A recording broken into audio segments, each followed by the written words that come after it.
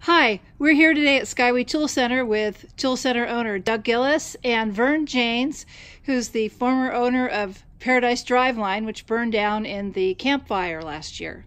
And Vern is going to explain to us about the Differential Pinion Shaft Lock Nut Bolt Extractor Kit and how that works on a car. So take it away, Vern. Okay.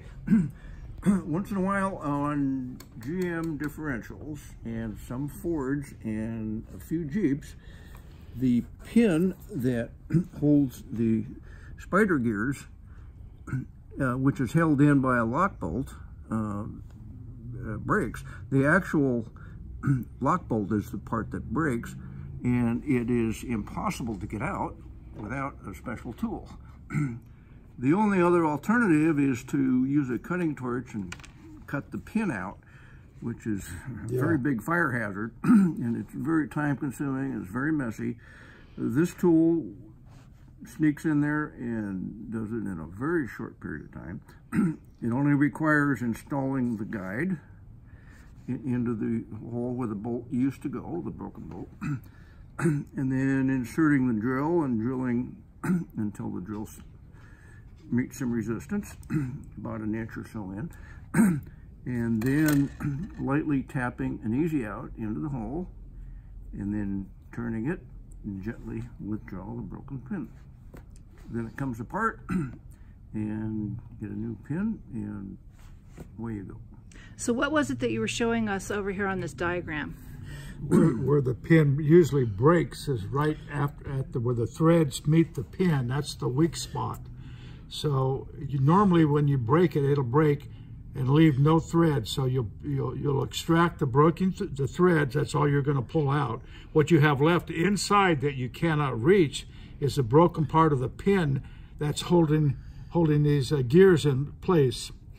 The broken part will go all the way through that the large pin, and it rests up against the housing. So what you need to do, like Vern was explaining, you reach in, you put the bolt in as a guide. It has a hole in the center for your drill bit, the 12-inch cobalt drill bit. And you'll drill into that broken pin.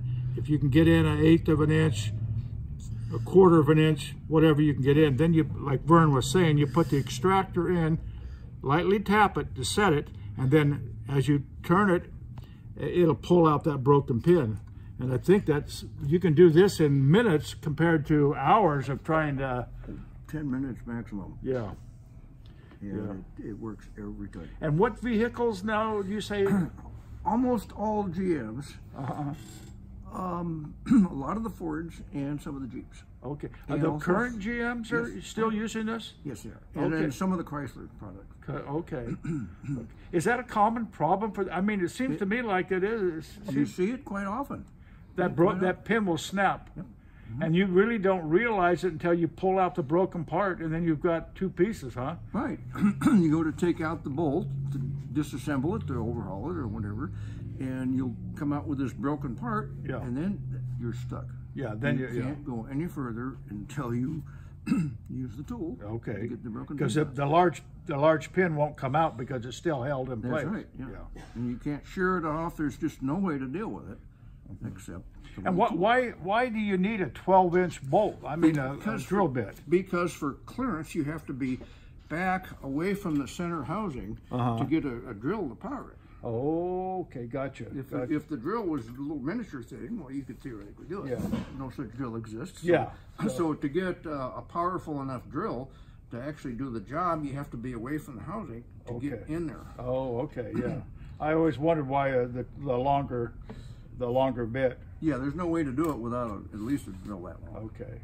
And now with the kit, we include both the square and the round extractor. Do you have a preference for, what do you like to use? Either one will work. Okay. Yeah, it takes, the extractor takes a little set in the drilled hole. Right. And then as you turn it, it continues to tighten itself up. Okay. And then you just gradually turn it and pull on it a little, and out she pull goes. that out. Okay.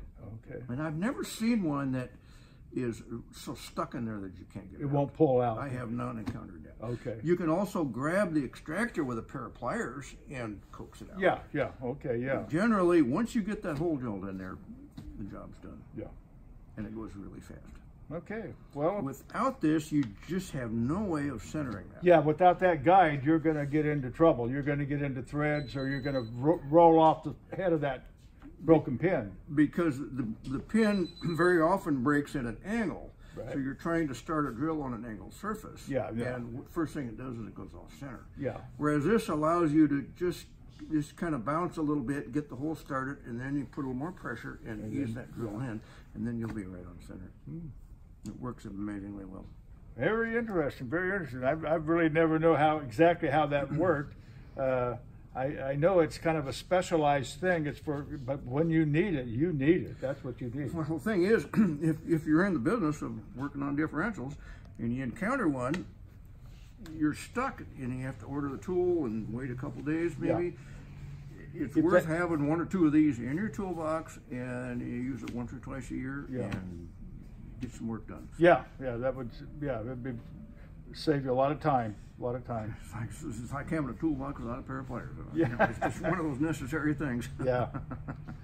All right, guys. Well, thank you very much for your knowledge on this, Vern. We really appreciate it. And this is Skyway Tool Center, located at 2499 Bruce Road in Chico, California, at the corner of Skyway and Bruce, 530-891-1495.